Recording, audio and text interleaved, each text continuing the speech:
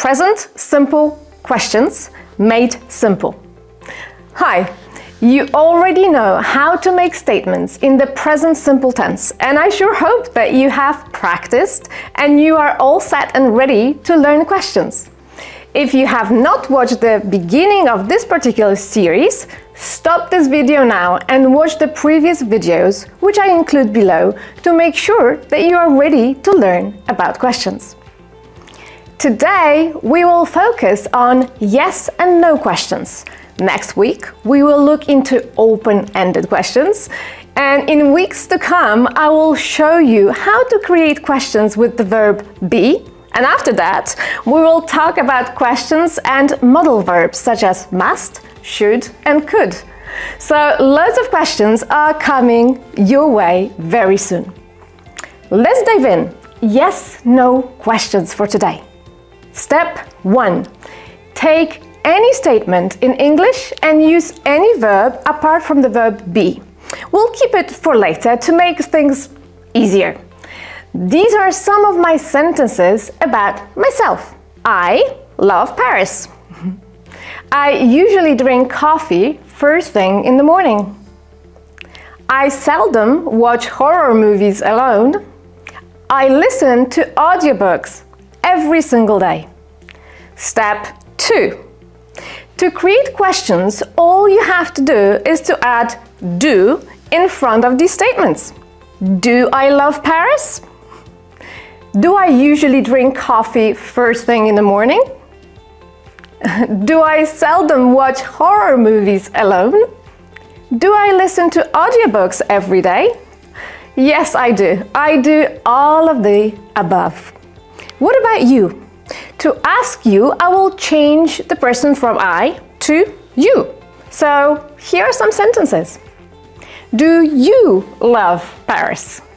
Do you drink coffee first thing in the morning? Do you watch horror movies alone? And do you listen to audiobooks? That's it! This is how easy it is. All you have to remember now is that if you want to ask about somebody else, so about he, she, or it, do will change into does. So you will say, does she love Paris? Does he drink coffee first thing in the morning? Does Tim watch horror movies alone? Or does Anna listen to audiobooks? And one more important thing here. The golden rule of English language. Always, but always, only conjugate the first verb in the sentence. Only. So, looking at the following sentences, you will say, he has many good friends. She runs business meetings every day. A car drives faster than anyone can walk. We conjugated the first verb in each of the sentences. So we said, he has, she runs, and a car drives, right? But once you ask a question to those statements, you will find that do will become the first verb in the sentence. So it will be the only one that will need to be conjugated. Let's have a closer look. Let's have some statements and see how the questions are going to form. He has many good friends. A question will be, does he have many good friends? Do is the first verb here, so it has changed into does, while have, being the second verb, had to stay in its most basic form. Same goes for she runs business meetings every day. Does she run business meetings every day? And a car drives faster than anyone can walk.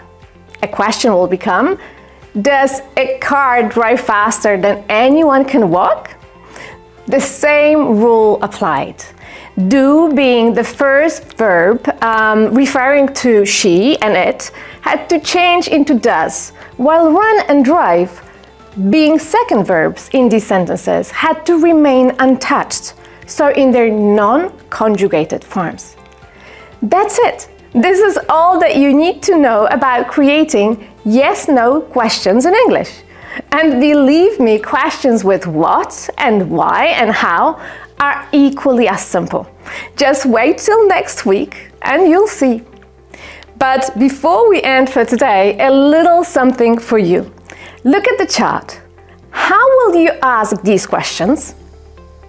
Just a quick sample from myself, and I'm going to let you practice on your own, but make sure to write down some of the questions that you will create in the chat below and let me know how well you're doing. Here are some of my examples. Do you speak English? Do they eat oysters? Does he wear glasses? Does she sing well? Okay, that's me done, and it's now your turn. Enjoy and have fun, and if you want to get a larger version of this particular exercise along with all the answers, click the button below and download it free of charge.